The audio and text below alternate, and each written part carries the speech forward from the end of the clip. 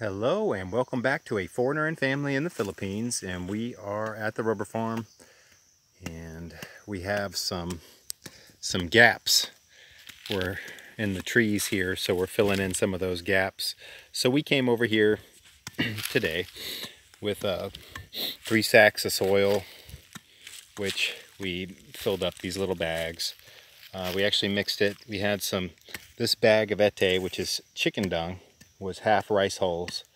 So, and then we had that bag of ete, which was more pure, and we had just kind of mixed some of that in. We didn't have any sort of secret formula there. So we were just adding that to it, mixing it up, and then filling up these bags. So that's good. And using up that ete and getting some of these spaces filled in. We had come through earlier this week, and we collected a bunch of seeds here too, but we actually did some transplants there. It's just the way these are. When they sprout, they have a kind of a deep root, and you end up damaging them getting them out.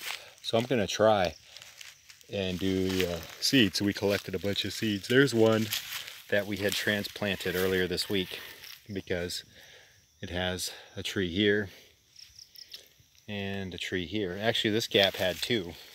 So we also have this little rubber tree right there. And we had filled out various gaps going down this way because on the other side we have the corn. It probably would have been easier to dig, but what else here? We've got, well, these are the seeds. I'll just show you the seeds once I get in here.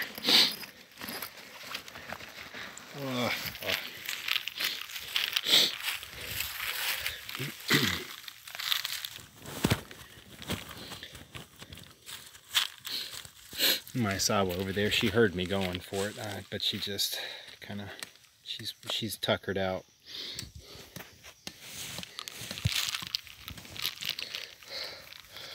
So these are the rubber seeds. I'm going to go home, take them and soak them in water tonight and bring them back, and then plug one in each of these bags over here. We just did 100 bags. We have plenty of bags because we're going to have a lot of seedlings for falcata seedlings when we get planting for those. But right now we're just filling in the gaps that we had for the rubber trees. And we are both kind of beat, and we're going to grab some lunch. So that's it for now. Please like, comment, share, and subscribe.